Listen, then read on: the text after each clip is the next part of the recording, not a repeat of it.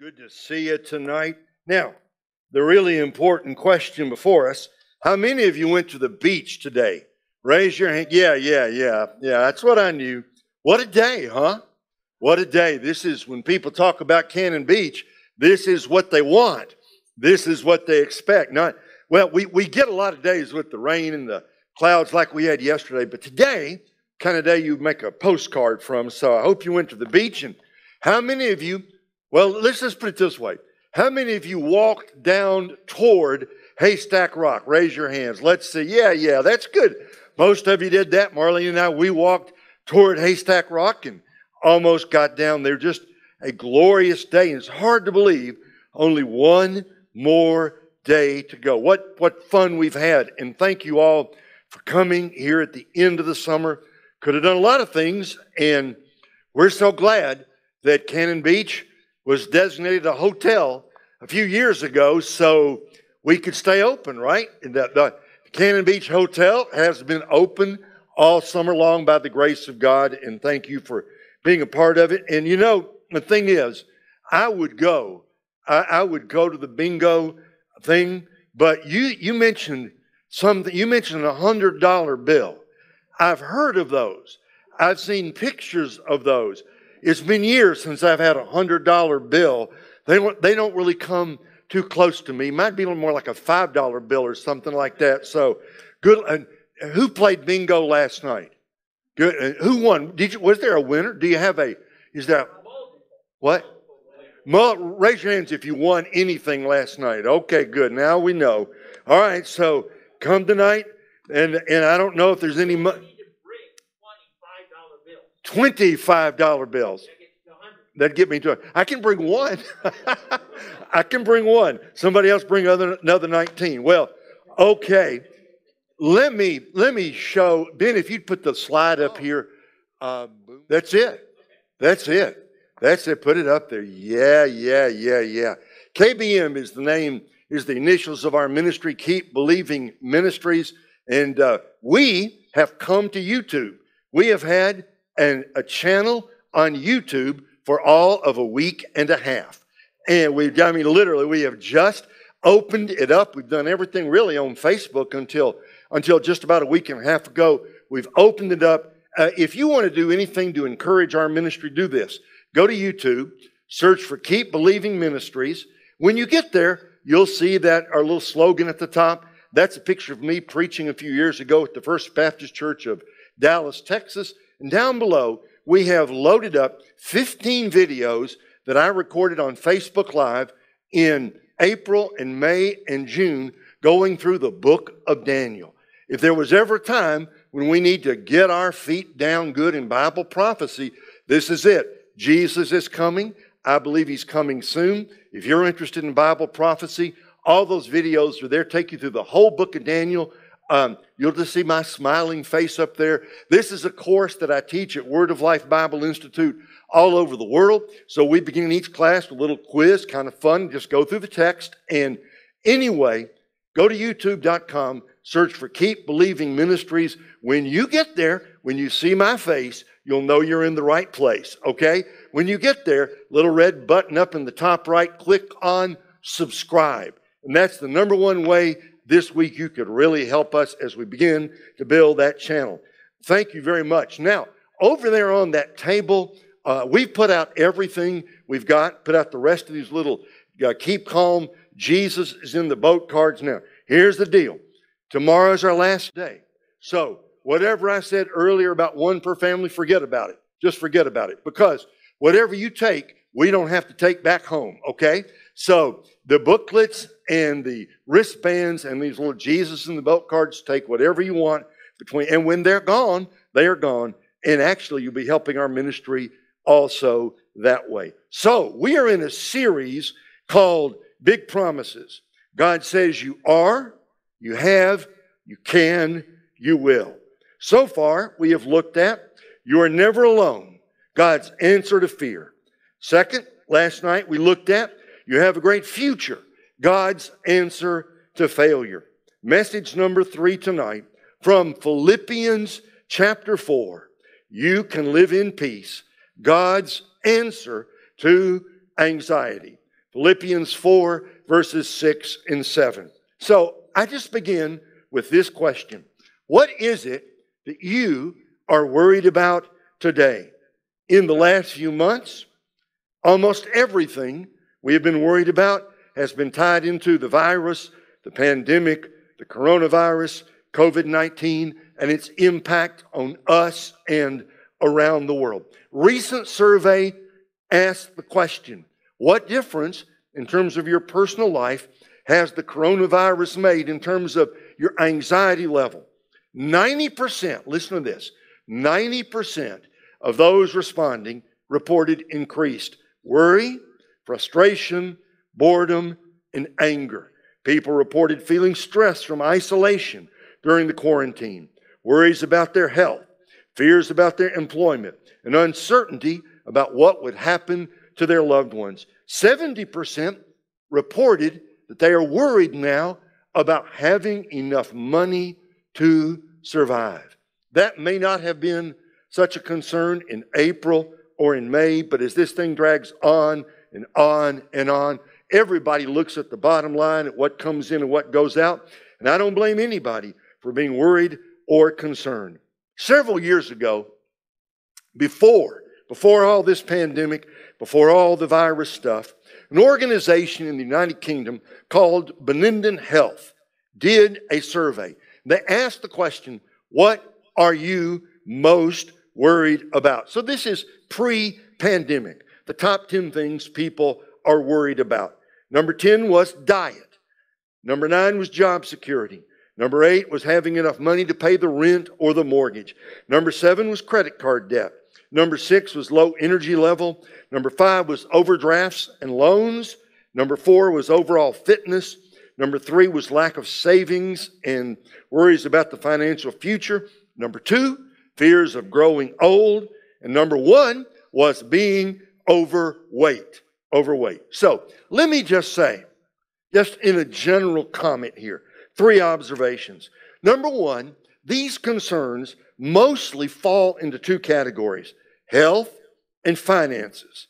Number 2, these are universal human concerns. They were with us before the pandemic. They are certainly with us during the pandemic. And when this thing is finally over, whenever it is finally over, these concerns will still be with us. These are issues that will be with us, number 3, for as long as we live. And I think in one sense about worry, if we're worried about worry, we're going to have to die in order to stop worrying, because there's a lot of stuff going on in the world to concern us tonight. Now, that same survey asked the question. They ask, how much time do you spend worrying? I'm going to give you the numbers from the survey. I'm pretty certain tonight the numbers I'm going to give you actually would be higher here at the first part of September, but they're high enough as it is. How much time on average do you spend worrying? The answer was, in the week, the average person spends 14.3 hours worrying. In a year, that equals 744 hours. In a lifetime, that equals 45,243 hours, 1,885 days, or to say another way, the average person spends over 5 years of their lifetime doing nothing but being worried about the future. No wonder we have trouble sleeping. No wonder we are under so much pressure. Come to think of it, no wonder our blood pressure is going up and not down. No wonder we find it hard to concentrate. And I would observe also, as we think about this, really, for most of us, it's a combination of things. It's job, it's school, it's money, it's work, it's health, it's bills to pay, it's your husband, your wife, your ex-husband, your ex-wife, the in-laws, the kids. And now we've got all the stuff that's happening in the country. We've got all the stuff that's in the headlines. We've got all the worries about what's going to happen when the weekend gets here. We've got all the health concerns. I mean, we've just got stuff bubbling all around us. Any one thing we could handle. 2 things we can handle. But when you get 3 or 4 things coming together, your knees start to buckle. Now this word worry comes, we are told, from the Old English word wirgan. Weergan. Worry comes from the Old English weergan. You know what it means? It means to strangle. To strangle. It means to be so worried about whatever it is that you feel you are being strangled. So I have a friend who had a grandchild undergoing serious medical issues. And he wrote me to say how concerned he was for his grandchild. And he said, there's bad news, there's good news, there's confusing news. He said, I feel as if I am on a roller coaster. And then he wrote this sentence to me, quote, I found that it squeezes my mind quite a bit while trying to do other things. That's interesting if you look at the dictionary and try to get a good beginning of what are we even talking about. We're talking about worry. Well, if you want a simple definition, it would be excessive concern for the affairs of life. The only problem with that definition, which is good as it stands, is then you got to define what do you mean by excessive? What's the line between normal concern and excessive concern? And I find that's difficult to actually, what I really find in my own life is that line is a moving target.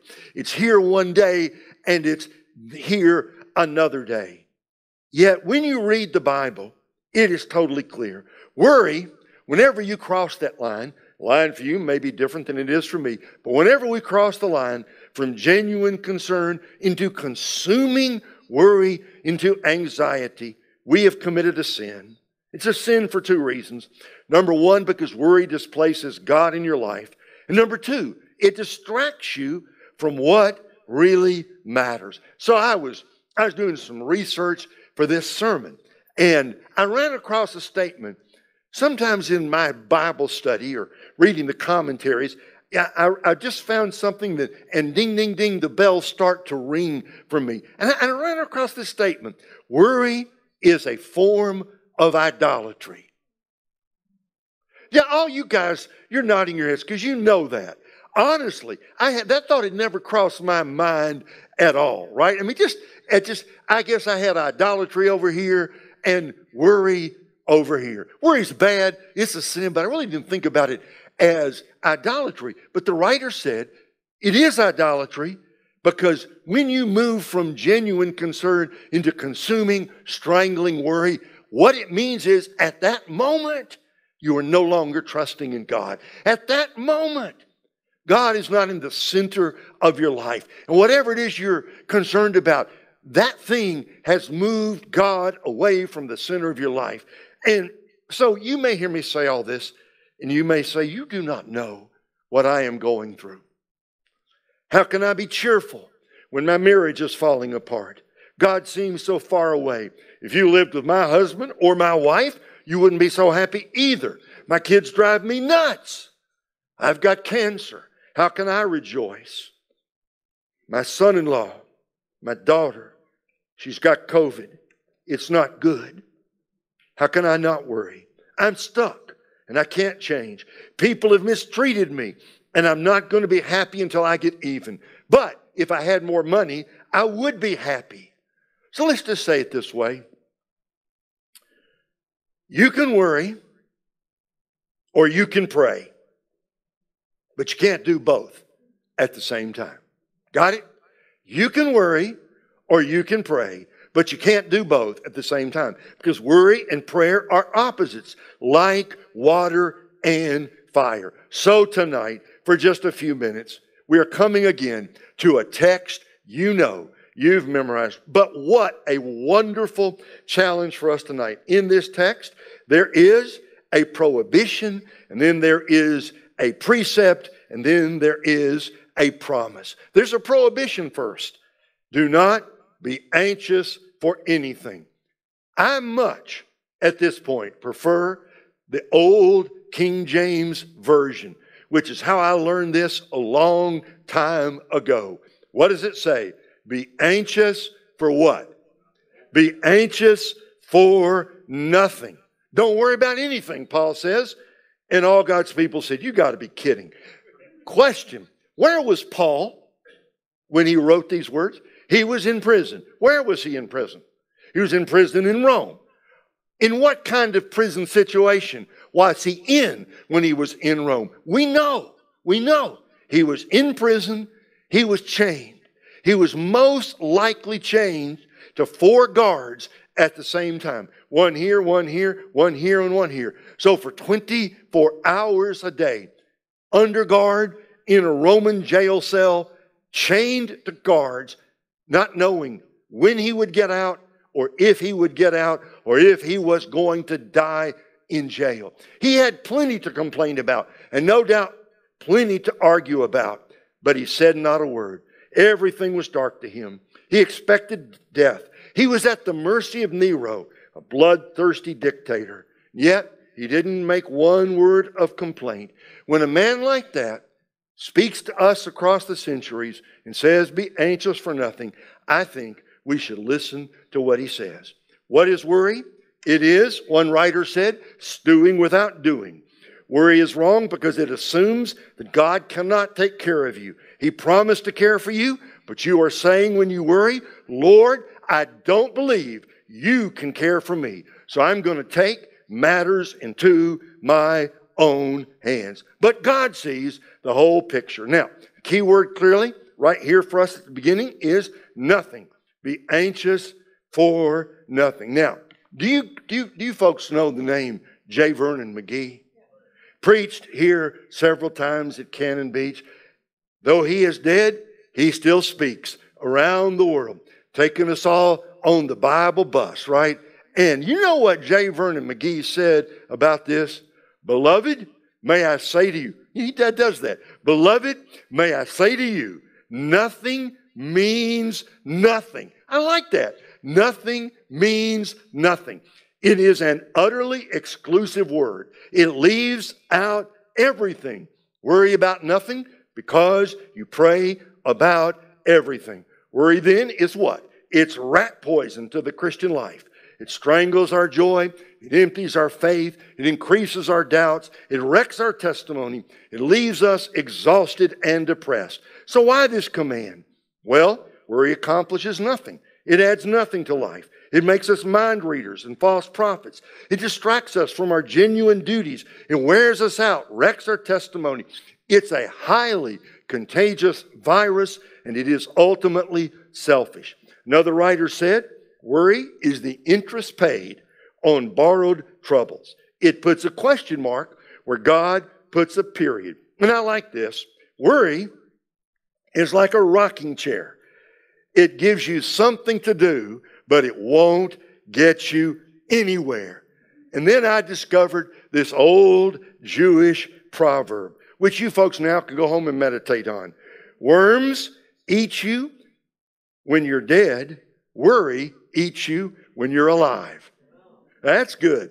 Worms eat you when you're dead. Worry eats you when you're alive. There's a lot of truth down in there. Ponder that. That's the prohibition. We know that. Don't worry about anything. Okay, Paul, we've got that. Do you have any advice for us? Here's the precept. But in every situation, by prayer and petition, with thanksgiving, present your requests to God. Paul has 3 pieces of advice for those of us who worry. Pray about everything, in everything by prayer. Pray with thanksgiving, Pray with expectation, present your requests to God. An old hymn says it this way, thou art coming to a king, large petitions with thee bring, for his grace and power are such, none can ever ask too much. So, question tonight, how shall we deal with our worries? Not by trying harder, not by pretending they don't exist, not by positive mental attitude. Paul tells us exactly how we are to deal with the worry syndrome. Number 1, he says, by prayer. By prayer. And he chooses a Greek word, watch this, a Greek word that means face to face. Or maybe even better this way, face to face, right up close. The Lord here and you are here, talking to him directly and personally, face to face to face. It speaks not to what we say, but to the attitude of the heart. Listen carefully. Prayer begins with a mood, not with words. Prayer begins with a mood, not with words. Remember, Jesus warned us about the Pharisees who thought they would be heard, what? For their loud, repetitious prayers. And Jesus said, no, the Lord knows what you need even before you ask Him. Prayer begins with a mood, not with words. Prayer is to the spiritual life what breathing is to the body. It has taken me a lifetime to understand this, and I'm still understanding it. I remember 40-some years ago, young man, freshly graduated from seminary. Marlene and I were out at a small church in Los Angeles. And one night, I went down to Long Beach, south of where I was pastoring, for a rally for youth workers. And a pastor of a large church on the West Coast, young man, got up and he was preaching. He was preaching on prayer that night, preaching from Acts chapter 12, when the answer is knocking at the door. It's a great story. I've forgotten everything that man said, but one story. He said that about a year before, maybe 18 months before, he'd gotten a call at the church. His wife had been in a terrible accident, and he should come right now. And he got to the scene of the accident just as they were taking his wife away.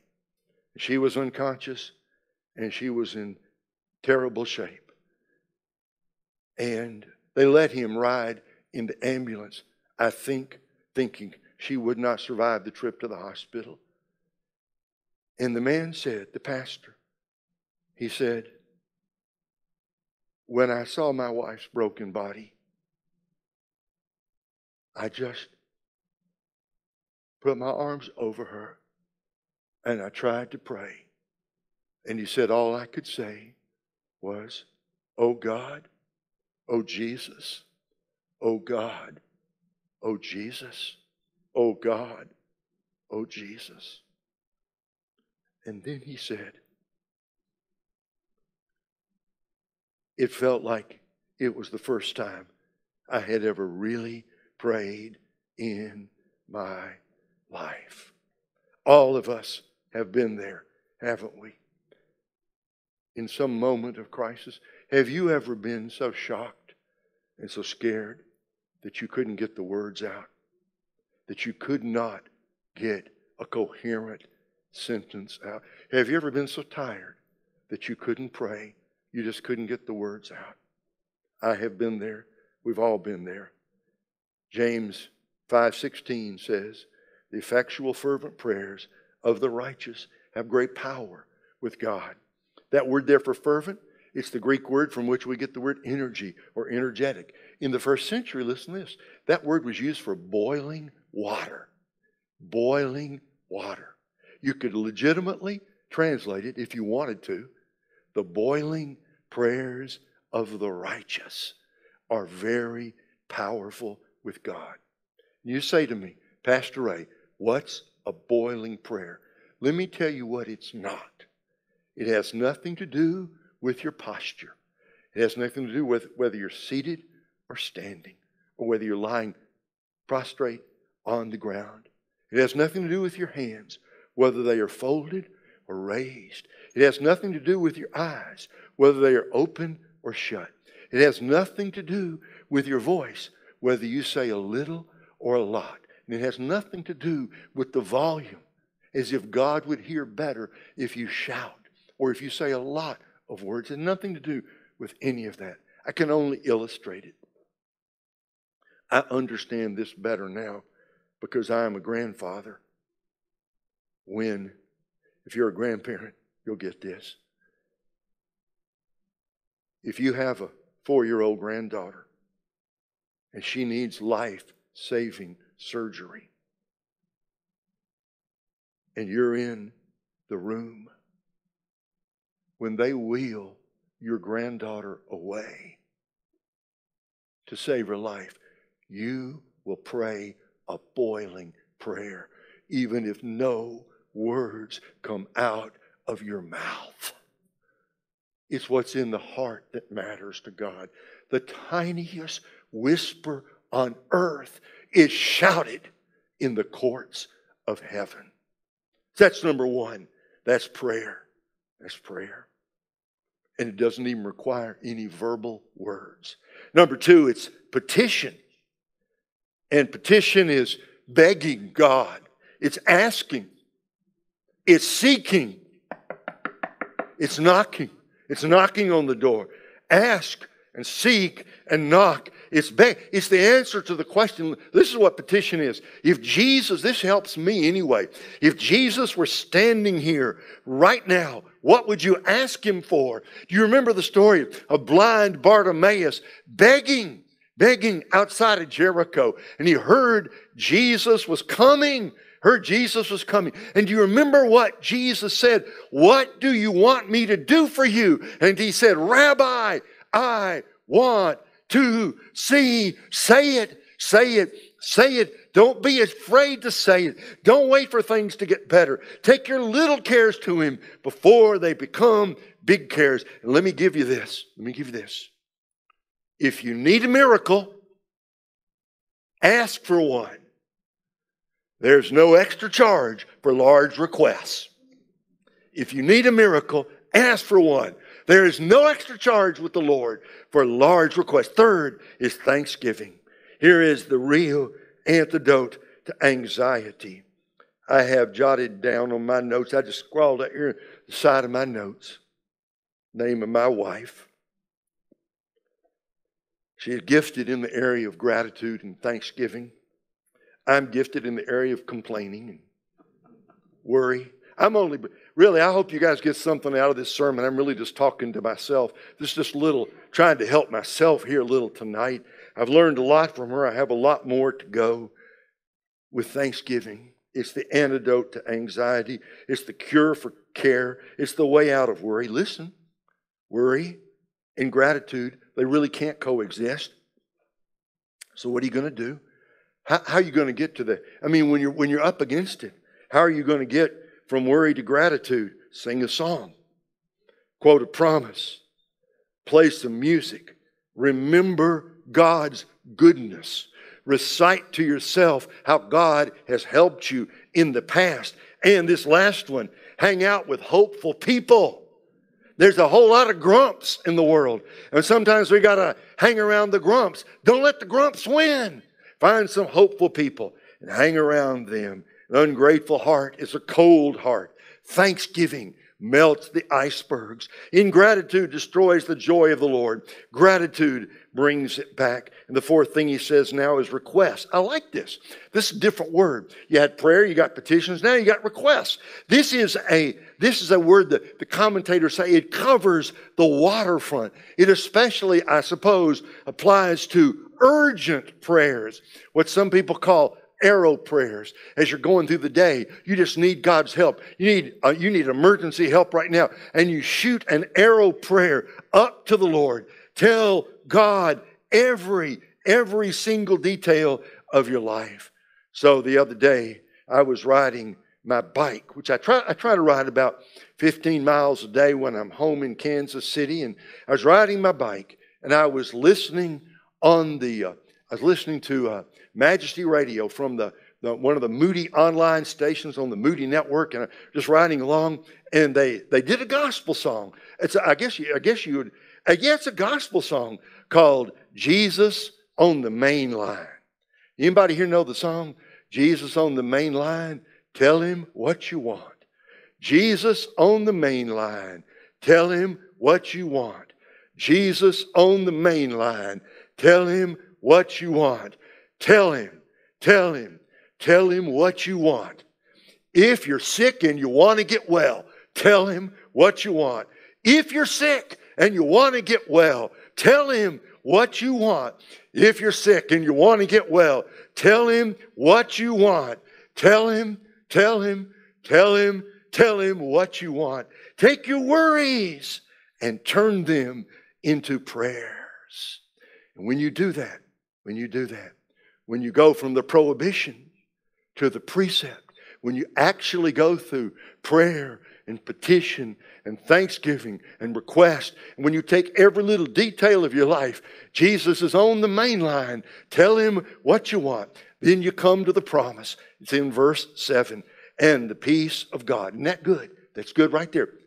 The peace of God. Remember, there's peace with God through justification. There's the peace of God that comes when we are fully connected up with him. That's a moment by moment gift from the Lord. The peace of God, which what does it say? Which passes all understanding, which means the scientists can't figure it out, which means all the researchers, they can't figure it out. It's beyond anything that can be explained from an earthly point of view. The peace of God, which passes all understanding or transcends all understanding. It will guard your hearts and your minds in Christ Jesus. What he's saying is, when you take your burdens to the Lord, he replaces your worries with something much greater. The peace that passes all understanding. And you know, you've heard your pastor say this, and when pastors say it, they're exactly right. It's a military term. It's what you do when you're in trouble. You think maybe somebody's going to come for you. You got to have some help. And you call up the SEAL team and say, come and guard my house. You call up the Delta Force and you say, come on guys, I need some help. Because if you got the Navy SEALs and the Delta Force guarding your house, you can sleep well at night. It's exactly the image. The peace of God will stand sentinel. The peace of God will be the sentry at the door of your heart so that worry and fear cannot come in. How? You will come up from bitterness, up from despair, up from anger, up from compromise, up from dishonesty, up from greed, up from pessimism. It is a promise of God if you will lay hold of Jesus by faith. And so this, my friends, is the promise. This is the big promise for tonight. You can have the peace of God tonight. If you stayed up late last night worrying, you can have the peace of God tonight. You can have it tomorrow night. You can have it the night after that. And no matter what, and by the way, scary things are happening in our world. We need the peace of God, don't we? We need the peace of God. We can have it. If we just go right through this passage. You can't start in verse 7. You got to start in verse 6 and do what God said. But if you do what God said, the peace of God is going to come and stand guard over your heart. So, I told you last night about working at the Chattanooga Glass Company the summer before the summer Marlene and I got married. Well, this story is also a college employment story, but happened about a year earlier, which would mean probably 47 years ago. There was a carpet mill in Chattanooga, Tennessee, called the Jorgis Carpet Mill. And they made beautiful, exquisite carpet that was sold in the Southeast, ultimately sold all across America. And their headquarters was there in Chattanooga. And they had a great big factory. And I needed some money. And there were some students from the place where Marlene and I went to school that were hired out there. So I got on. And for a few weeks, month or two, I worked at the Jorgis Carpet Mill. It's my total experience in the carpet industry. And this will really surprise you a lot. This is what they hired me, a college boy, to do. They hired me to take a broom and sweep up all the stuff and then stay out of the way. Does that sound familiar? It's a gift. It's a gift. I'm talented in that area. You just take the broom and sweep up all the yarn and the little bits of carpet and then just stay out of the way. Do that for 8 hours and they'd pay me. That's not quite as much as the one last time. Maybe $5 an hour, but for a college guy 47 years ago, that's still that's still pretty good money. And here's the thing. Here's the really big difference. But just besides the basic difference between carpet and Coke bottles, that the Coke bottle place was loud, but it was nothing compared to the carpet factory.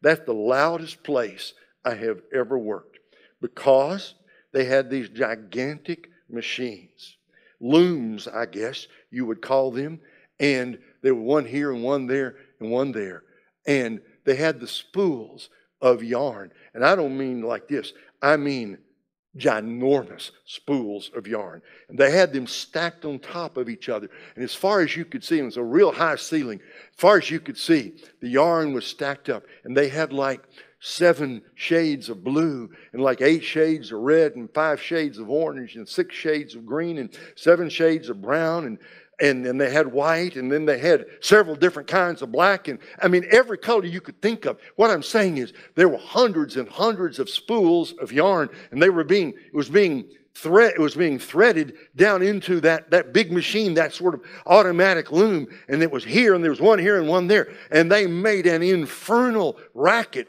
unbelievable amount of noise, and they were just going, I guess, 24 hours a day, and you could look up, and you could see the yarn. The different colors were coming down at what seemed to be warp speed, just coming, and they're spinning like this and coming down, and they were making such a racket, and they were going in, they were going into, and my part was cleaning up the backside of the machine, which is where all the yarn, or if the yarn came off the spool, or if something went wrong, it would always happen on the back of the machine. So that's where I spent my days. I would just sweeping up all the time to keep it clear for the guys who ran those big machines. So it was unbelievably loud and unbelievably complex. And you saw all these colors just coming in at once. It was noise and lights and sound and just all coming in so fast, and to this machine and to that machine and to that machine, and row upon row upon row. Carpet was here, and carpet was there, and carpet was there. It's unbelievable what they were doing. And this is what I remember. When you stand at the back of those loud machines, nothing makes sense. Nothing makes sense.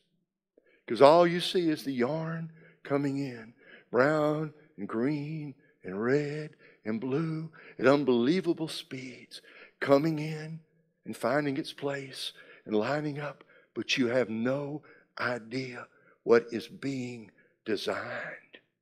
If you want to see what's being designed, you got to walk from the back to the front. And what made no sense standing in the back, when you walked around to the front, row upon row upon row, you saw the most beautiful carpet coming together, and the brown in place, and the black in place, and the red, and the green, and the orange, and the blue, everything perfectly in place. And if you stood there long enough, you could see the design of the carpet begin to come to life. What was not evident on the backside was perfectly plain on the front side. The reason we worry is because we live over here on the backside of the machine. We live over here where all we see is just the yarns coming in with no apparent pattern and no apparent reason and no apparent design. And we hear the noise. And it is loud, it's overwhelming, it's all happening at once, and nothing makes sense at all. And no wonder we get confused, and no wonder we worry, and no wonder we doubt, because it looks like everything is completely out of control.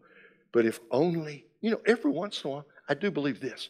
I do believe every once in a while, God lets us peek around the front, and we can get a little glimpse of the design He is making out of this seemingly meaningless strands of life.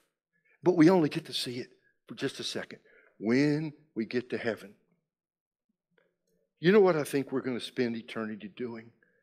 We're going to spend eternity on this side of the great machine of God's design.